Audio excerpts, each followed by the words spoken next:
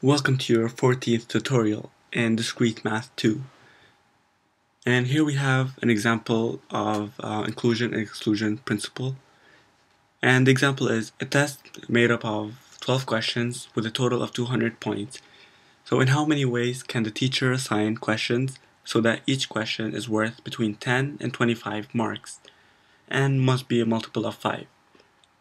So you have 12 questions. They can either have 10, 15, or 20 or 25 points, and their total must be equal to 200. So we're asked how many ways can we do that. Alright, so you have, first of all, you have to set up the question before you choose your C's. Alright, so you have x1 plus x2 plus x3 x4 plus x5, and each of these x's represents one question, plus x9 plus x10 plus x11 and x12. So the total of these questions must be equal to 200. So you have these are equal to 200. Alright, so remember that they must be divisible by 5. So divisible by 5, and must be between 10 and 25. Alright, so the first thing you're going to do is divide everything by 5 to get rid of the divisible by 5 limit or condition. So when you divide everything by 5, you get x1. Actually, I'll just copy and paste it.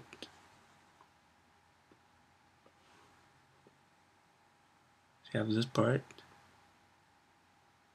copy and paste. Alright, so you have from x1 all the way till x12, and that will be equal to 40. 40 is just 200 divided by 5.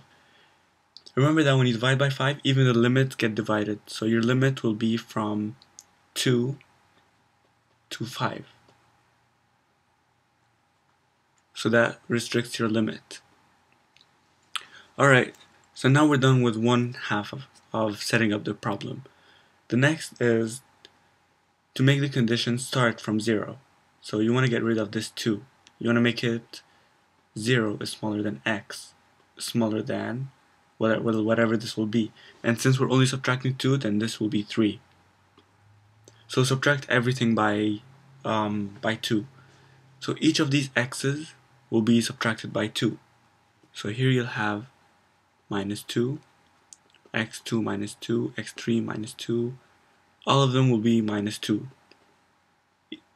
And remember that every time you subtract 2 from the left hand side, you must subtract 2 from the right hand side. So you're going to subtract 2 12 times, once for each variable. Alright, so I'll go ahead and write it, and I'll call it this time z. So let's have zi is equal to xi minus 2. And you'll have z1 plus z2 plus z3 plus z4 plus z5 plus z6 z8 plus z9 plus z10 plus z11 and finally z12. Alright, and that will be equal to 16. And 16 is just 40 minus 24. Alright, so now we have our limit set and everything is in place. So this is smaller than or equal to 3. And I shall have it z. Alright, so this is exactly the same as the combination with repetition. I'll put a link up there, and if you don't know what combination with repetition is, you can go there and watch it. Alright, so remember that combination with repetition is the number of variables plus the result minus 1, choose the result. That's all that is. Alright, so let Ci be the case where z is greater than 3. So what we're doing is we're going the exact opposite of this condition here. So if it's greater than 3, then the minimum it can be is 4. So all you're going to do is subtract 4 for each time you choose a CI. So you have S0, which is the total sum with no C's. So there are no restrictions. You're going to have the number of variables plus the result minus 1, choose the result. Alright, so that took care of the whole sample space. And now we want to find S1, which is equal to N CI. So now you're trying to get the condition where one variable is greater than 3. So there are 12 variables to choose from. So you're only choosing one. Since here you have CI, it's only one variable. And you have 12 to choose from. So you have 12 questions, you're choosing one to be greater than 4. Alright, and now our new equation will be the number of variables 12 plus the result is now 12 minus 1, choose the result. And how we got this 12 is we subtracted 4. So if Z1, for example, we choose any Z at random. So if Z1 is Z1 plus 4, since here we changed the case for it, then to get it to be only Z1, you're going to subtract 4 from the left hand side and subtract 4 from the right hand side. So what we did is we forced one of the variables to be greater than 4, and then we subtracted 4 from it. Alright, and 16 minus 4 is 12, and that's how we got this 12 right here. Alright, so similarly we have S2 is equal to N CI CJ. So now we're choosing two variables, and that is equal to 12, choose 2, and same thing, we're subtracting 4 for each variable we take, so you have 8 left. Minus 1, choose 8.